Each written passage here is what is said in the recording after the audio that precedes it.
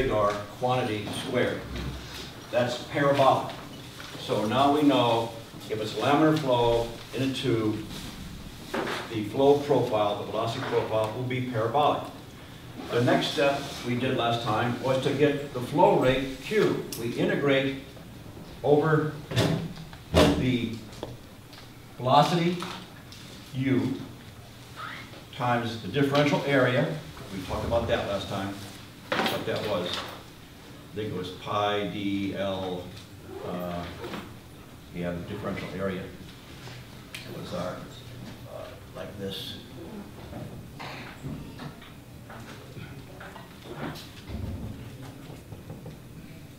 There's our dA.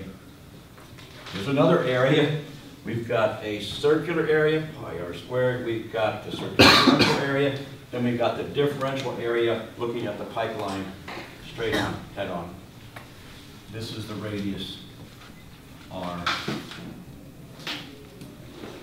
So circumference times dr, and dr is the thickness. Circumference 2 pi r, so the differential area 2 pi r dr.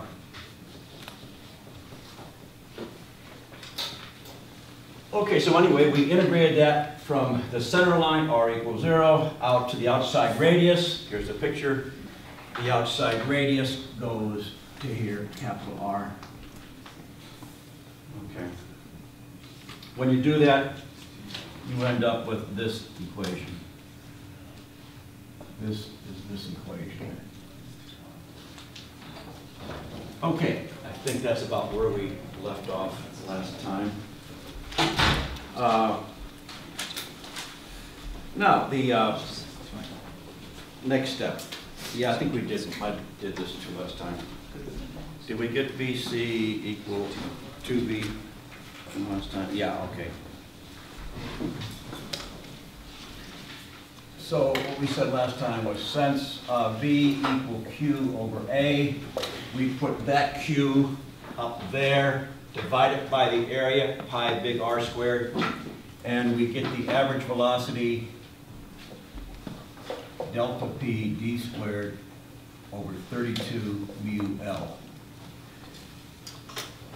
And then we note when we did this last time too, we compared that to VC, that the average velocity was just VC over 2.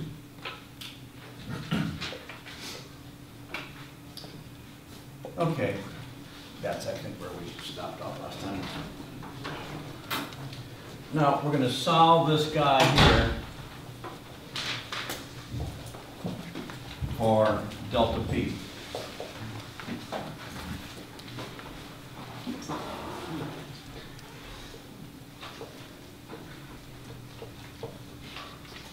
We're going to divide this by 1/2 rho V squared.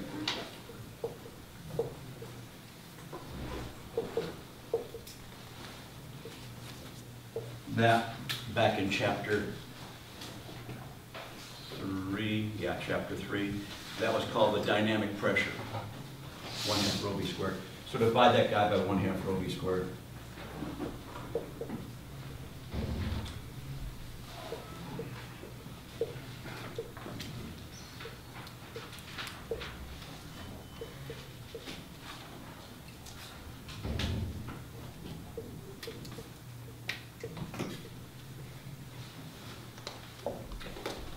And when you do that, this is what you end up with.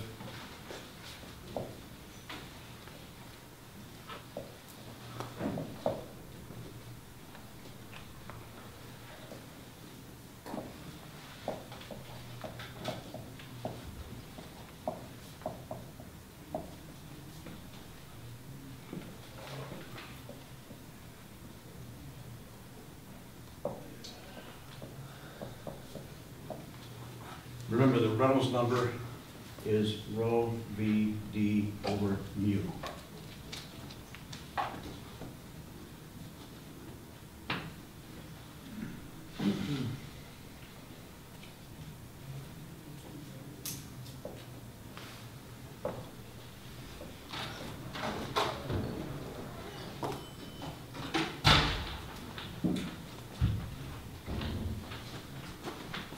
Now, here's delta P multiplied through by 1/2 rho V squared over 2. That's that one. There's L over D. This thing, this was a definition. This is a definition. We define F by this equation. This F is called the friction factor.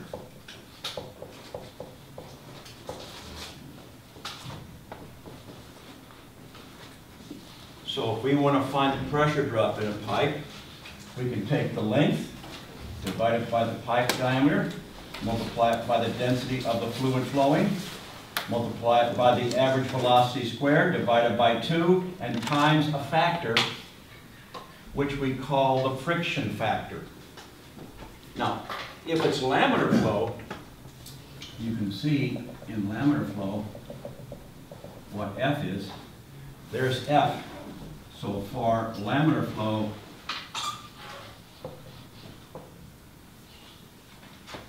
F equals 64 over the Reynolds number. Now, friction factor is dimensionless.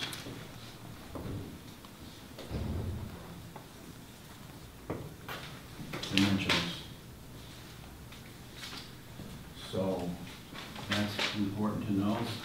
And again, the friction factor is something we've invented. We define it. Why do we invent it? Because it makes it easy to calculate the pressure drop in a pipe with this concept of a friction factor. In laminar flow, it's very simple. 64 divided by the Reynolds number. Now, we can also divide this by rho G. So divide this guy divided by rho G. So our rho G is gamma. So we have delta P over gamma is equal to F L over D. The rho's cancel out. The G's downstairs. V squared over 2G. Units are feet are meters. And we now call that the head loss due to friction.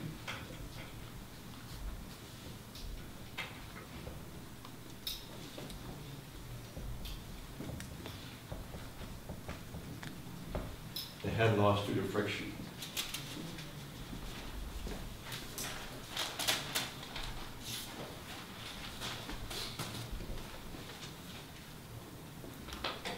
And where do we use that? That's the equal sign there.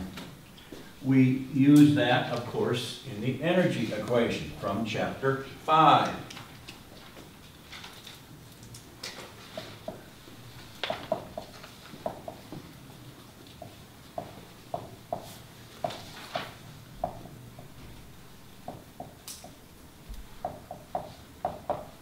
Okay, the energy equation, chapter 5.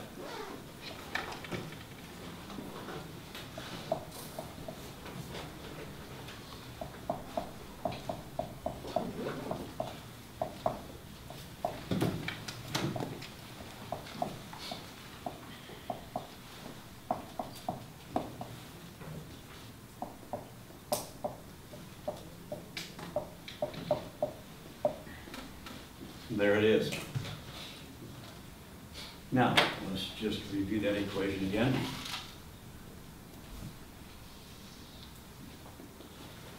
Sometimes called the modified Bernoulli. Except now we allow, compared to Bernoulli's, we allow many other things to happen. For instance, that's the head developed by the pump. This is the head developed by the turbine.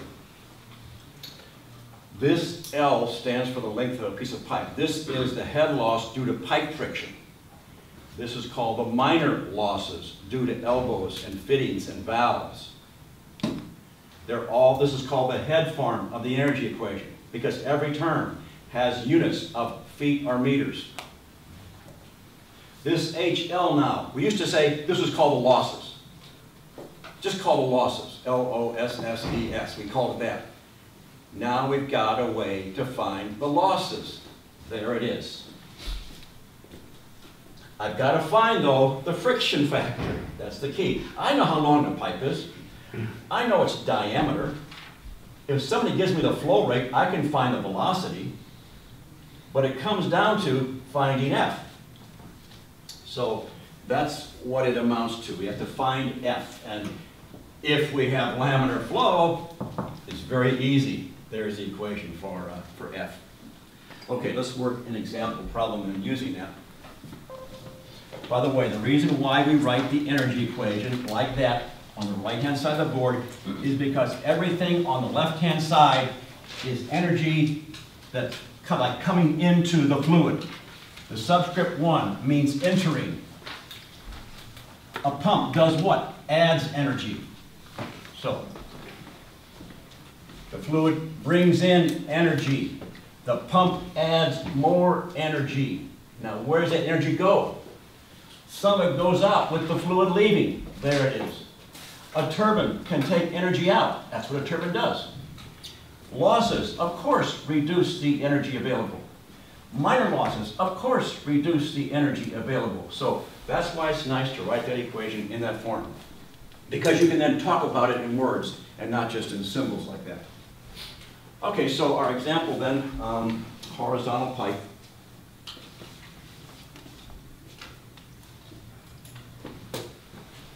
What if we had a horizontal pipe of constant diameter, a horizontal pipe of constant diameter, incompressible flow. Continuity, incompressible, V1, V2, same. Horizontal pipe, Z1, Z2, okay. We're left with what? P1 is greater than P2, yeah, pressure is high coming in. Delta P divided by gamma equal, if there's no pump, goodbye. If there's no turbine, goodbye. If we neglect minor losses, gone. Then, and only then, do we get that guy.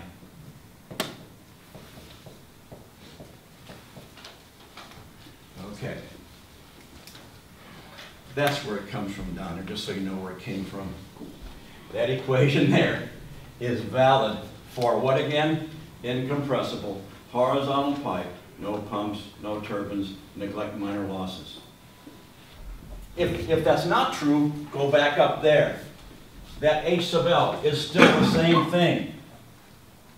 But you don't have this equation. See this equation right here? H sub L equal delta or gamma. That's where it comes from. So just be careful when you use that guy. That thing's always true. That thing is always true. This thing is sometimes true. When's the sometime? Oh, here we go again. No pumps, no turbines, neglect minor losses, and incompressible horizontal pipe. Okay. So this example is incompressible horizontal pipe, oil, specific gravity 0.85.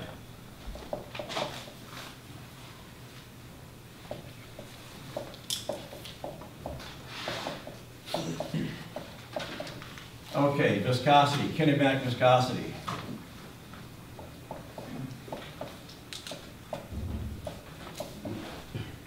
"15-centimeter diameter pipe.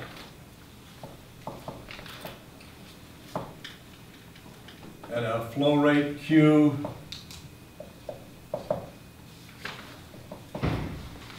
(0.020 cubic meters per second.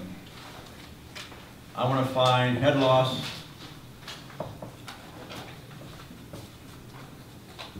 in 100-meter length of pipe.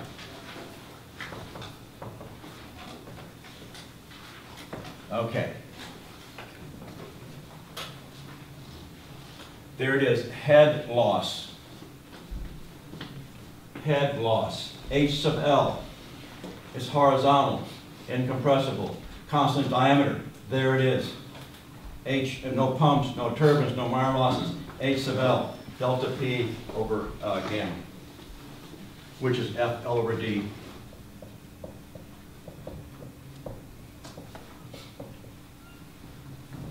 V squared over 2G. First of all, pretty much always in a fluids problem, flow in a pipe or a tube or a duct, always calculate the Reynolds number. You have to know that to start with. VD over nu. Okay, let's get the velocity up here. The velocity is Q over A. So we have 0.020. Yeah. Divided by the area, pi over 4 d squared. Diameter 15 centimeters. Velocity 1.13 meters per second. Okay, 1.13. Now, if you want to, you could use the, we had an equation which was in terms of Q for the Reynolds number. You could do that too. That's a shortcut way to do it, really. But I found the velocity first. I'll need it, I think, maybe later on. We'll see. Times the diameter. Diameter is 15 centimeters. Divided by kinematic viscosity, given 6 times 10 to the minus 4. So the Reynolds number, 283. Less than 2100, so it's laminar.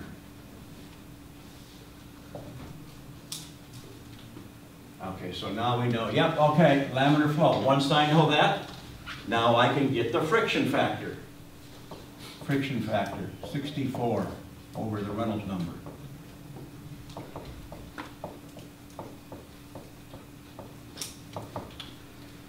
Friction factor, 0.226. Now I plug it into the delta P equation.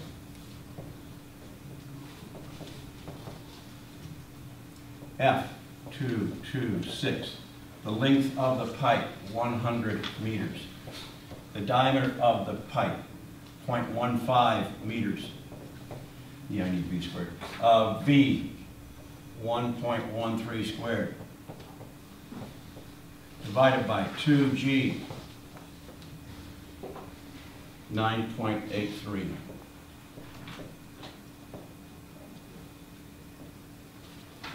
Meters.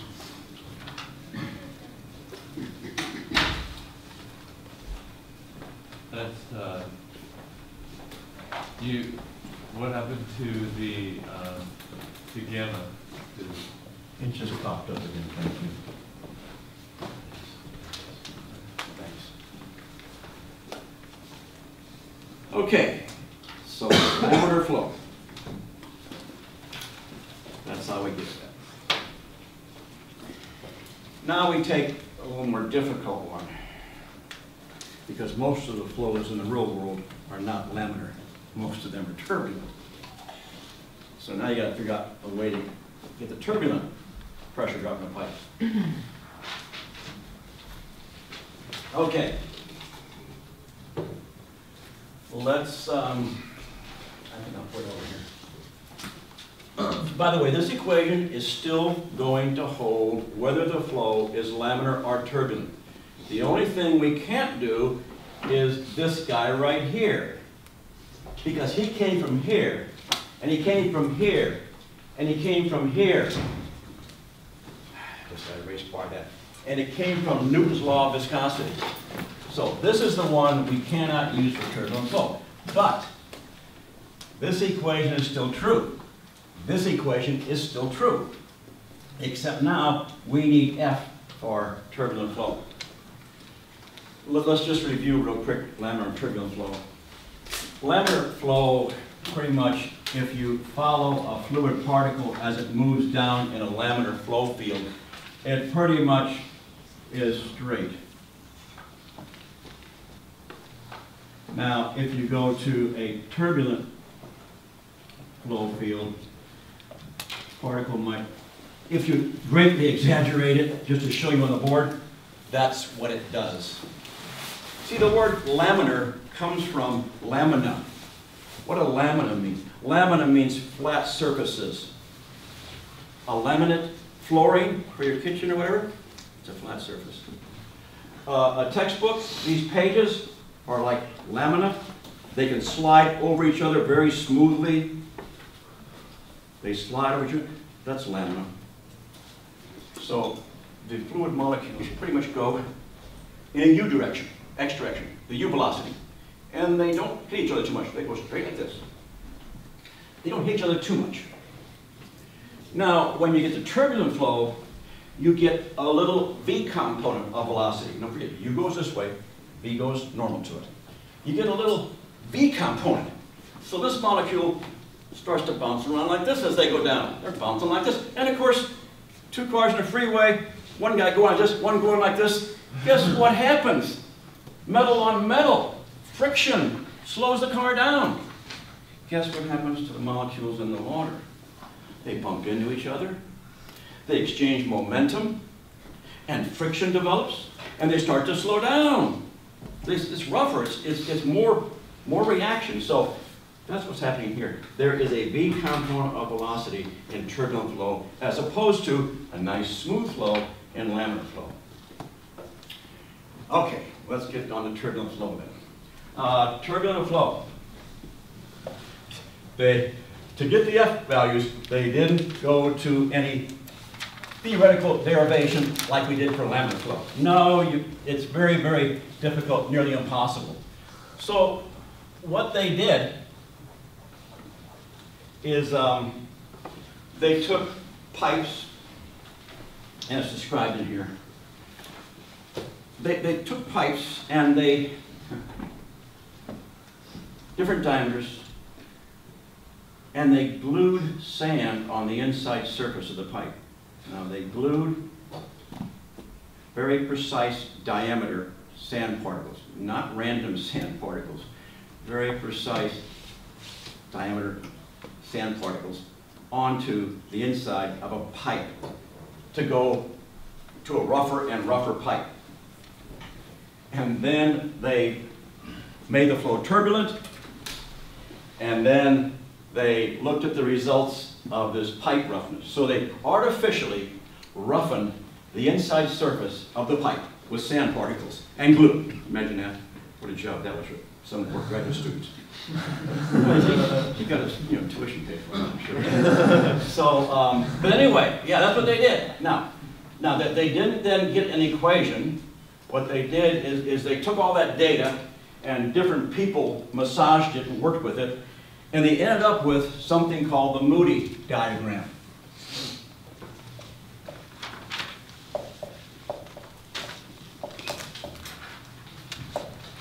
Now, here's what the Moody diagram is plotting. On the y-axis, they're plotting the friction factor F. And I'm going to give you one in a minute, but I'll just go on the board now. So if you want a copy, you have to. I have your own copy. Anyway, that's the friction factor. And this is the Reynolds number. So maybe what I'll do is give it to you now so you can look at it. Okay, everybody got one? All right. Again, bring us back with you on Wednesday. So there's a Moody diagram.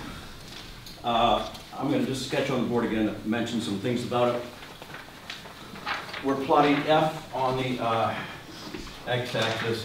It starts down there at 0.008, and it goes up to 0.10. This is 0.01.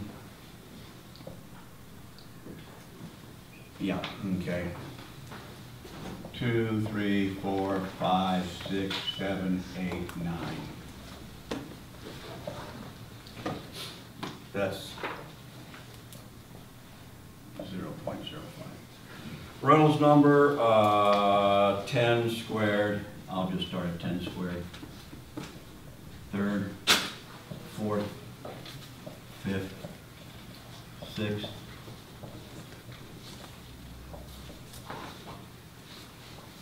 Laminar flow. Out there, roughly less than 2100. Here's 100. Now this is a log axis, first of all.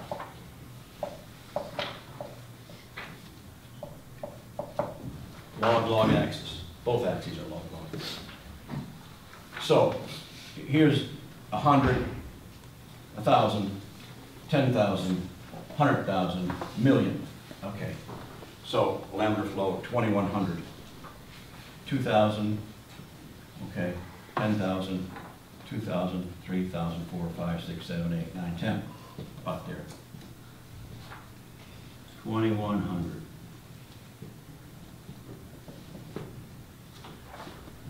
In that region, in laminar flow, the friction factor is 64 over Reynolds number. When you plot that on log axes, that's a power law.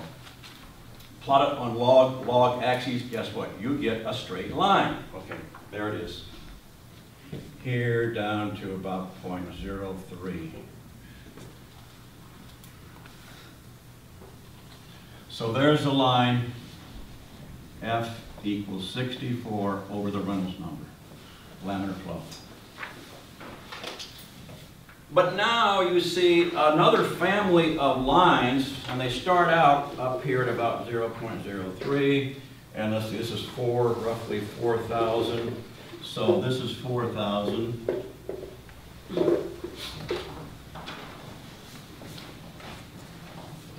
And these lines go something like this. I'm just going to sketch them like this.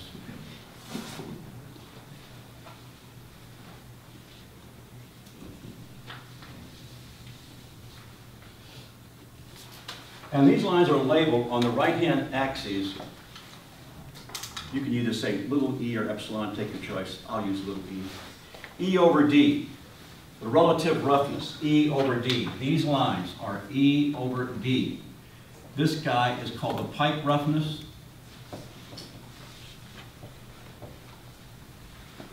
This one, of course, is the pipe diameter.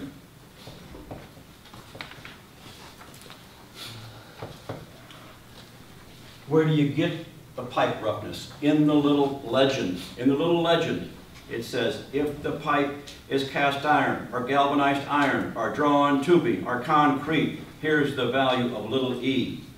So they give you the value of little e for different pipe materials. Notice concrete, really, really rough compared to wrought iron pipe. Of course concrete's rough. Take your hand and wipe your hand on it. You know, it's not good. It feels rough. Now take your hand on a PVC pipe. Rub along the PVC pipe. Wow, is it smooth. Copper. Wow, is it smooth. This line here is labeled the smooth pipe line. Good. PVC can be approximated most of the time as smooth. Drawn copper tubing can be approximated most of the time as smooth. There's a little bit beyond that they call hydraulically smooth. So, but normally in this class, if you hear something like PVC or copper, look at drawn tubing. Oh my gosh, what are there, 6 zeros and a 5 feet? Yeah, it's really pretty smooth. So yeah, we're going to assume a pipe like that is smooth, yeah. So how'd they get those lines like that? Now don't forget, they got this one over here. They got this one from theory. These guys they didn't get from theory. They got from doing what? Gluing sand particles very carefully on the inside of a tube. And the bigger the sand particles were, the rougher the tube was. This is high roughness, this is no roughness. So if we want to get F in turbulent flow, to put this equation right here, or up here,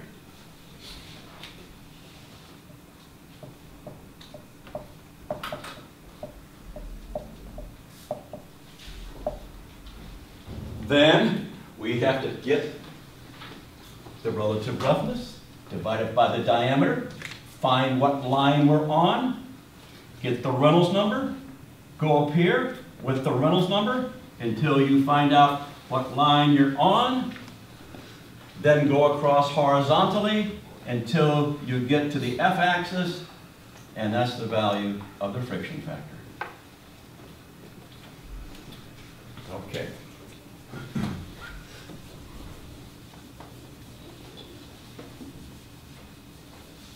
Now, let's see. Just for your own information, I gave you 3 examples on the bottom of that page with a Moody chart on it to make sure you're reading the Moody chart correctly. One is for a galvanized iron pipe, one's for a riveted steel pipe, other one's for a drawn tubing pipe. And I got the points labeled there to show you on the Moody chart where those points are to give you the friction factor in the left-hand side of the page there. So that's examples of how you get the friction factor. Okay. This is called, now, you can see where it starts to be flat. It starts to be flat out here. There, you can draw a dashed line here. This is where it starts to be flat. Everything to the right of that dashed line, these lines are horizontal. Horizontal. This region is labeled in our textbook, completely turbulent.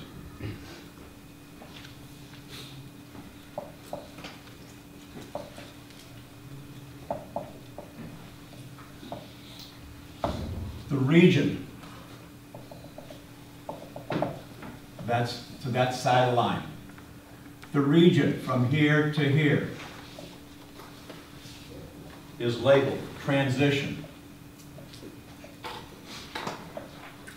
The transition region between these 2 dashed lines, transition region. The region from here to here, of course, laminar. The region between these 2 guys, from here to here, critical.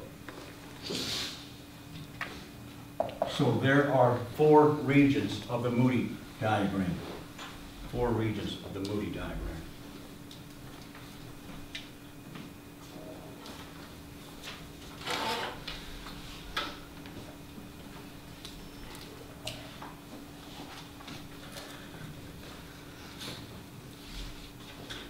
You wouldn't need the Moody diagram for laminar flow because it's don't ever use the Moody diagram for laminar flow. Do it mathematically, 64 divided by Reynolds number. No use reading that log chart. But where you need it is over here, of course. Or you could find some curve fit equation that might work to get F as a function of different things. Okay, so let's say you're in the laminar region.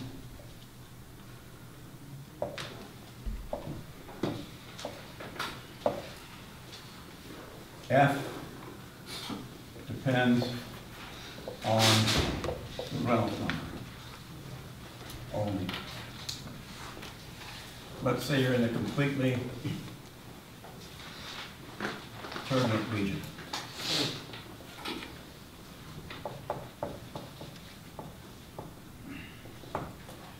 F depends on E over D only.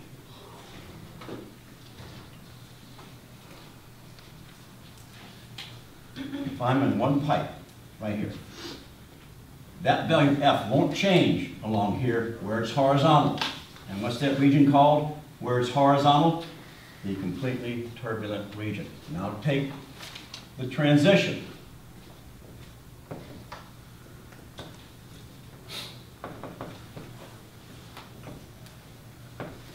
F depends on, okay, now it depends on Reynolds and E over D. Okay. It depends on both things, the Reynolds number and the relative roughness. E over D is called the relative roughness. It's dimensionless. F is dimensionless. The Reynolds number is dimensionless. This is a dimensionless chart. We engineers love dimensionless charts. In fluid mechanics and heat transfer, wow, there must be 25 or 30 dimensionless parameters. The Nusselt number, the Stanton number, the Weber number, the Poisson number, the Reynolds number, blah, blah, blah, the friction factor, the relative roughness. Those are all dimensionless parameters. So this is a dimensionless chart plotted on log paper. Sometimes people have a lot of difficulty reading a log axis. So if this is 10 squared and this is 10 and this is 10 cubed, okay, find 105. Reynolds number, 105. Because if you can't read this axis, you're not going to get the F value right. 105. What's this one? 100. What's that one? 10. What's that one? 1,000. Now don't say this. I think 100 and I think that's 500. No. Here's what it is. If you take the distance from here to here, take a ruler and measure this distance. And take 70% of it. You got that? 70% of it. That's what 500 is. Don't think linearly. Think logarithmically. That's how the scale's made. From logs. There's 500. It's not in the middle. No. It's 70% of the distance between my two fingers. That's where you put the 5 times 10 squared. That, by the way, is 5 times 10 squared. Where's 9 times 10 squared? There. Where's 2 times 10 squared? There. What's that? 200. Where's 105? Right there. And boy, you better read those guys right. It's not rocket science, you know. It's not calculus, no. Not DPQ, no. It's how do you read a log scale reasonably accurate. So be careful. You know, some people, when they get numbers like this, they really have a problem reading those scales in your hand. Okay, let's go back to here then. Is it serious? Oh, it's big time serious on a smooth pipe. Very steep curve, very steep curve. If you're off reading this guy down, some people think, okay, 110,000. 1.1 times 10 to the fifth. There's 2 times 10 to the fifth. Okay, right there. There it is right there. So be careful. It can really get you if you're not careful. All right. I didn't do the critical region yet. I didn't do critical region. No, I didn't do it, and I'm not going to do it. Look at the Moody chart. What do you see there? I see a blank region. There's nothing there. The lines end. That's right, the lines end. Well, what does that mean? That means don't even attempt to get a friction factor in the critical region. Well, what if I design something that's in the critical region? I say, well, you should have been an accountant then. Maybe a graphic artist, I don't know. But you're not an engineer. No engineer designs something to operate in the critical region. And guess why? Because to the left is laminar flow, and to the right is turbulent flow. And since we don't know where we are, your neck is on the chopping block. Don't say, well, I think it might be laminar, or, you know, I'm pretty sure it's turbulent. What does pretty sure mean? I think mean. It means you're in trouble. No, it just means we engineers don't design anything to operate in that region. Now, we know we've got to go past it to get from no flow, when you turn the pump on, no flow, you're going to be turbulent. We go past it, but we don't sit there on it. We don't design something to sit there because we don't know what's happening. For instance, the flow can be laminar in a pipe, in a factory, in a plant, in a pipe. And then the pipes are attached to the 4 bolts, and over there, 20 feet away, is a big compressor. Big compressor. The compressor doesn't operate continuously. It goes on when the pressure of the air goes down in the line. The compressor kicks on. The floor starts to vibrate. Guess what happens? You're running the risk of tripping that laminar flow into turbulent flow just because the compressor went on. Which means you, the engineer, don't know what's going to happen. So the lesson is, don't design anything near that region. Stay away. Say, I'm going to make it exactly 2,100. Oh man, don't do that. That's not a magic number. 4 textbooks. Our heat transfer book says 2,300. Some textbooks say 2,000. Some textbooks say 2,100. There's no magic number. It's around 2,100, plus or minus a couple hundred. So, don't think it magically at 2,100, it's gonna kick off to critical. No. Or is 4,000 magic? No, it's not magic. Now, here's the rule book. In our class, yeah, it's a magic number. If you get it on an exam, 2,050, okay, it's laminar flow. You get 4,001, it's turbulent flow. So in our class, yeah, they're magic numbers. In the real world, no, they're not magic, they're negotiable. Where's your pipe? Inside the plant, outside the plant? How close is it to a diesel engine? Blah, blah, blah, things like that. Okay, now let's see, that's our turbulent. Here's what it depends on. Now, there are various equations to fit that data. Some are more accurate than others. We're going to use one equation that fits that data, and it's called the modified Colburn equation. So this is for entire nonlinear or non-laminar, pardon me.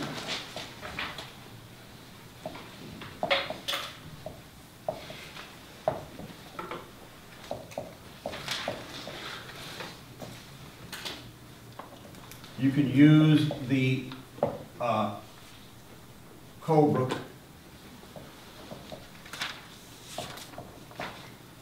formula. It's called the modified Colebrook.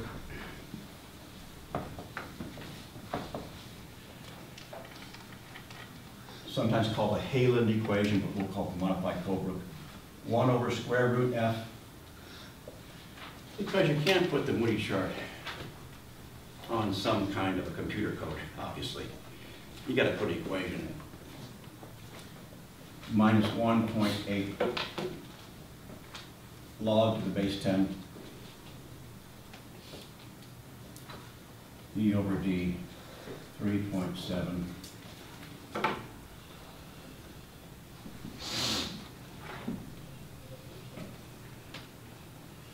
let's just make it simpler.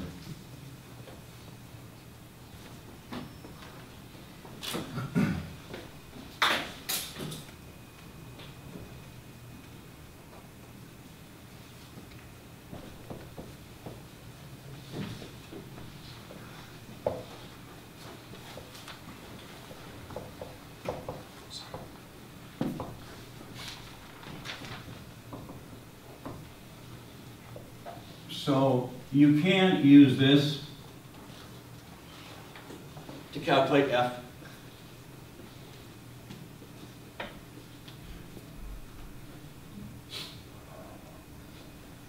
It takes a little calculation, obviously. And that works anywhere to the right of my piece of paper. Anywhere to the right of my piece of paper. If E over D, if it's a smooth pipe, then of course the roughness is 0 in there.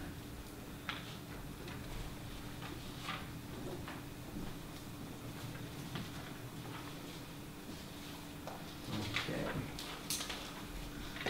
Oh, and our textbook tells you, I'll read it here.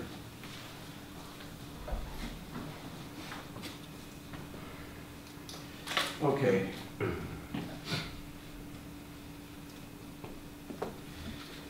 A word of caution is in order concerning the use of the Moody chart or the equivalent formulas.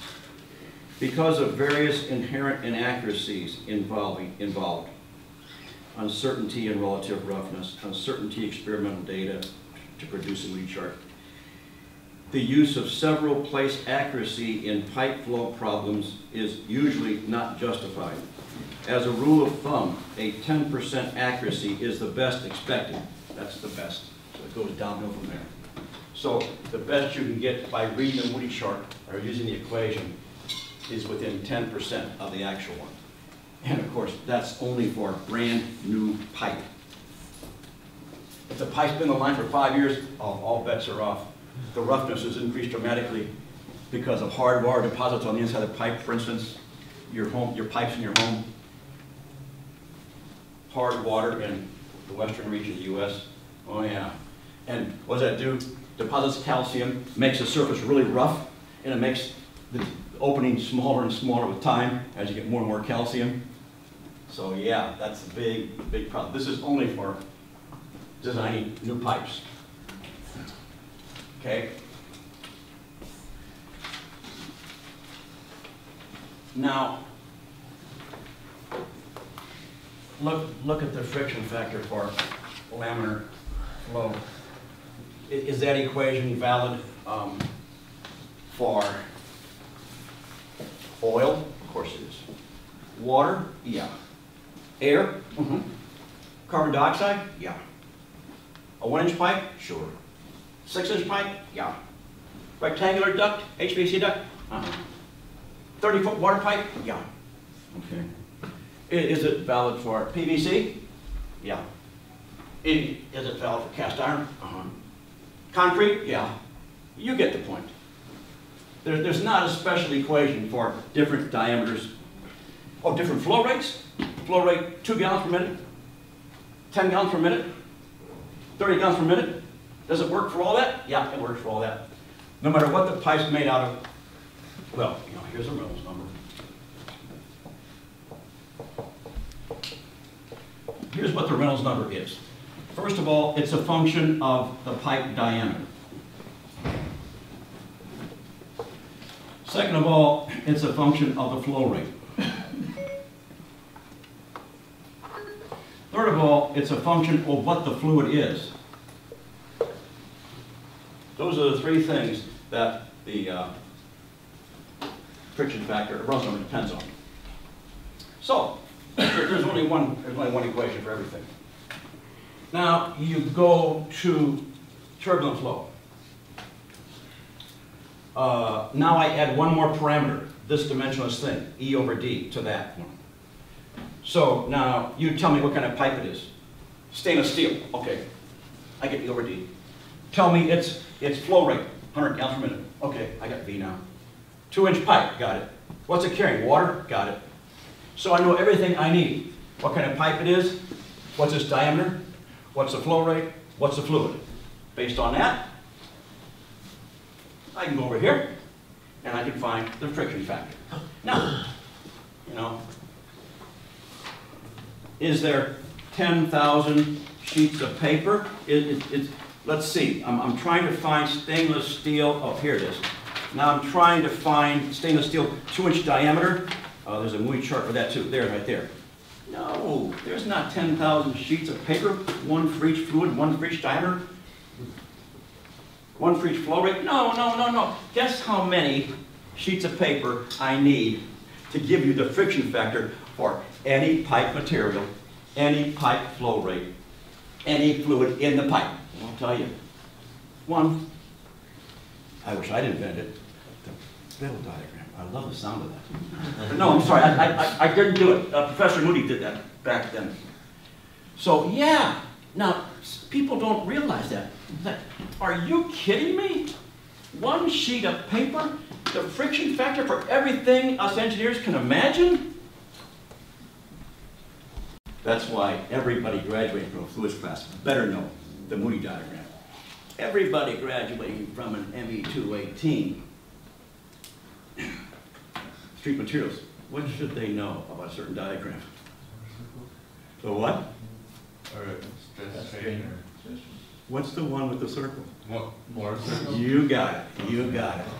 Are there equations to do that? Are there equations to do that? Yes, there are. Why do we still teach the Moore circle then? Because we engineers love the visual impact of a diagram like that.